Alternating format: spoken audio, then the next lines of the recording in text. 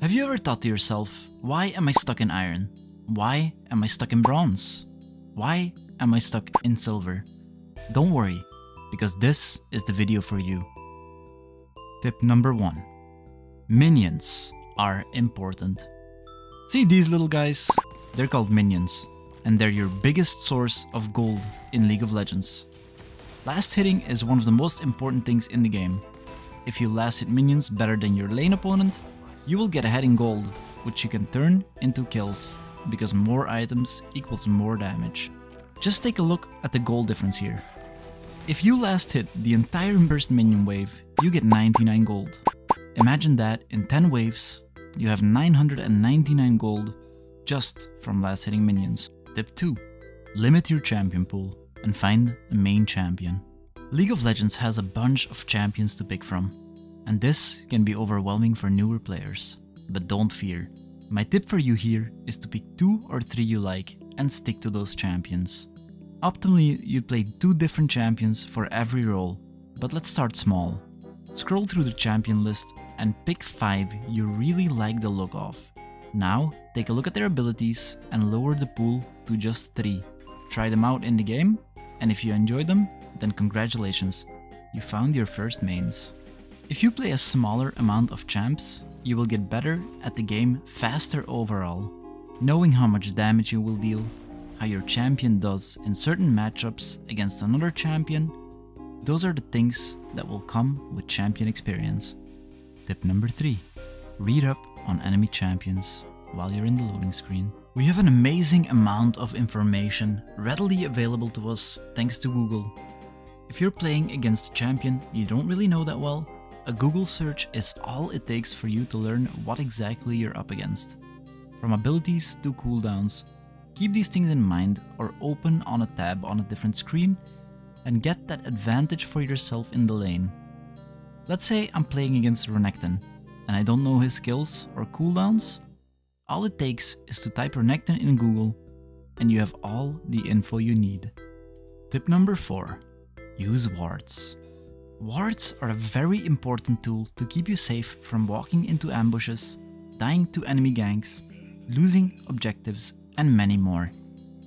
For example, you can place a ward right here in the river bush. Then, when you're pushing, you'll be able to see if the enemy jungler is on his way to gank you, and you will save your own life and deny 300 gold for one of the enemies. You can also buy pinks in the shop.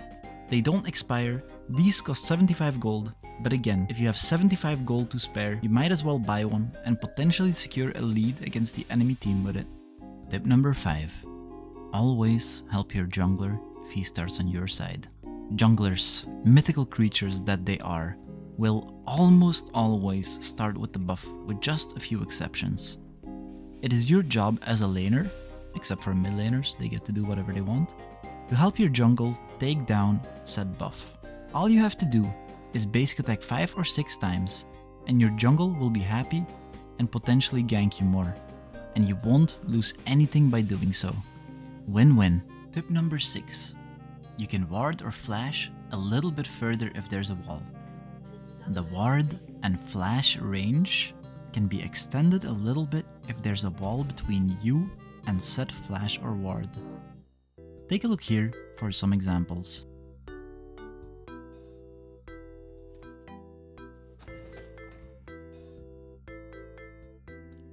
As you can see, the wall is a little bigger than my flash range, but since I'm close enough to the range of over the halfway point of the wall, I'll still be able to flash over it.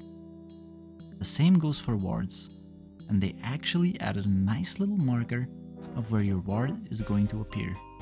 Tip number 7. Play with SmartCast on. Playing with SmartCast is something I wish I started doing a lot faster. Your abilities come out at double the speed when you're using SmartCast. If you play without SmartCast, this is what it will look like. Now, compare it to playing with SmartCast.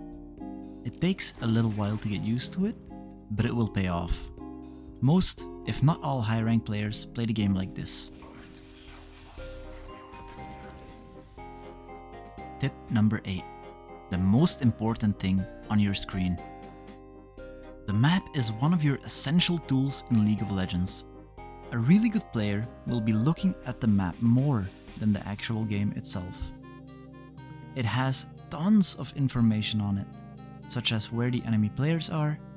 If they're not on the map, then you should be careful, because they might be roaming towards you. You can also spot the enemy jungler sometimes, see where your teammates are, and more importantly, your jungler. Try to look at the map at least once every 10 seconds or so. Get the information out of it as fast as you can. Once this becomes a habit, you'll be able to do it without losing focus on the game. Tip number 9. Use pings and communicate. League of Legends has a handy tool available called pings.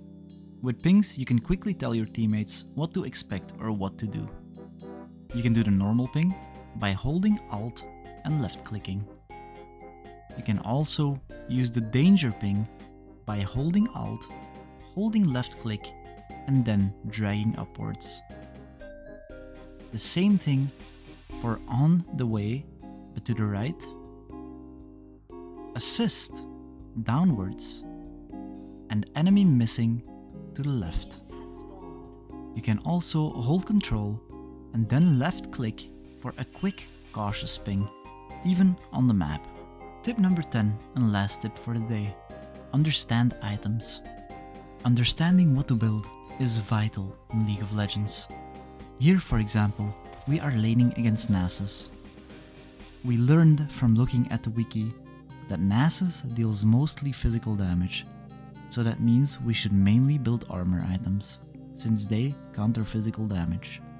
You should not build magic resist items in the case the entire enemy team is physical, and vice versa. On the other hand, if you're a damage dealer and they have tanks, you have to get penetration items so you can get through their armor or magic resist. You can mostly follow the recommended build League incorporated and you'll be fine. Thank you all for watching, guys. I hope you learned something new today, and I'll see you all on the next video. Peace.